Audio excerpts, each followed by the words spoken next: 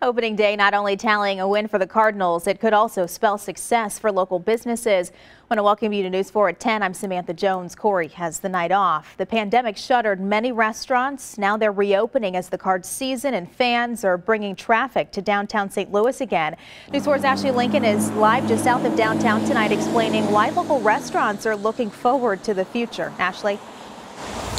That's right, Samantha. Many businesses don't want to end up like this one behind me. This business is one of several located in the downtown area that have had to close permanently or temporarily because of this pandemic. Now, with the start of the baseball season, a lot of these businesses located near the stadium are optimistic that they're going to see a turnaround.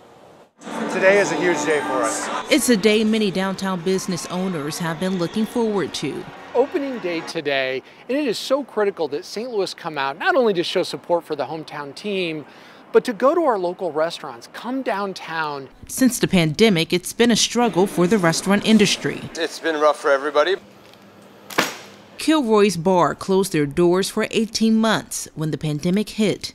With no fans allowed during the 2020 season, employees say business went to a standstill. Everything's different, and there's new policies in play, and yeah, there's going to be changes, but I would rather go through the changes and have baseball back and everybody going out and having a good time. 8 restaurants across the property. Mike LaMartina, who oversees the day-to-day operations at Ballpark Village, says they've had to shut down their restaurants during the pandemic. At any point during the pandemic, there were times where you didn't know what the next day was going to bring. News 4 found nearly a dozen downtown restaurants and bars closed in 2020, citing challenges associated with the pandemic, and more than 50 have closed throughout the St. Louis metro area.